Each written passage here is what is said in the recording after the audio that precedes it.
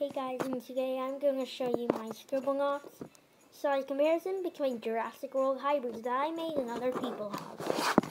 Okay, let's go.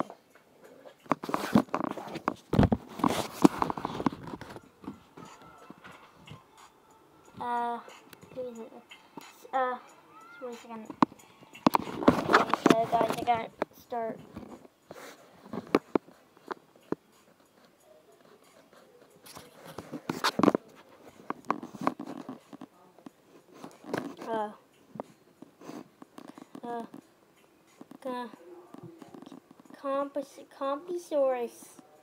Compisaurus, hybrid DNA required.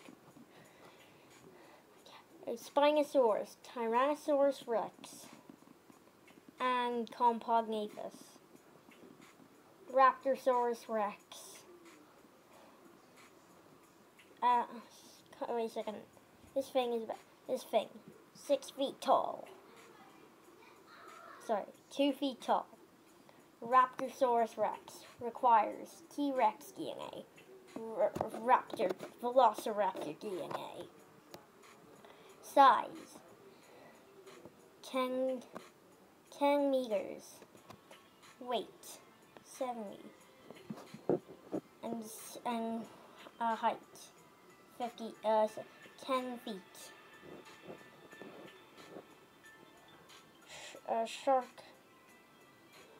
Sharkolodon, Tyrannosaurolodon, I don't know how to pronounce it again. Hybrid, Megalodon, Tyrannosaurus Rex, 20 feet, 16 feet tall. What was this thing called again? What was this thing called again? Diabolus Rex. Diabolus Rex. Required DNA. Raptor. T-Rex. Spinosaurus. Indorex. Required DNA. Indominus Rex. And normal Velociraptor. You see, you might be wondering, but Indoraptor is made with Velociraptor and Indominus Rex. But only with blue. This one is not used with blue. This is a size comparison, by the way. So this is a size comparison, if you didn't know. So I know that next up we have Indominus Rex, hybrid, raptor, T-Rex, cuttlefish, 20 feet tall, 20 feet long. Ultimasaurus, 21 feet.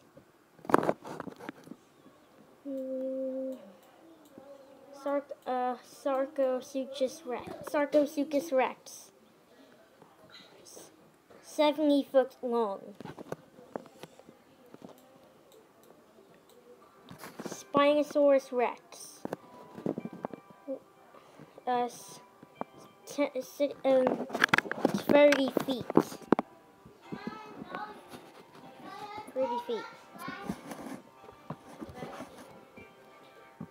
30 feet. Ah! Stupid face.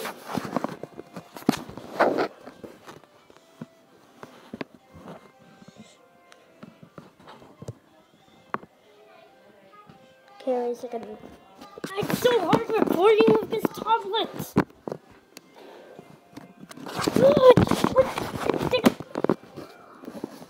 Okay, so whatever.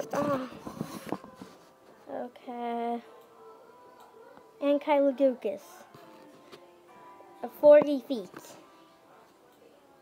Dino Man, 90 feet. Dilophosaurus Rex, 99 feet. Then Godzilla Jurassic World version, 150 feet. Time for the aquatic hybrids. I haven't done the aquatic hybrids, so part 2 of this will be the aquatic hybrids.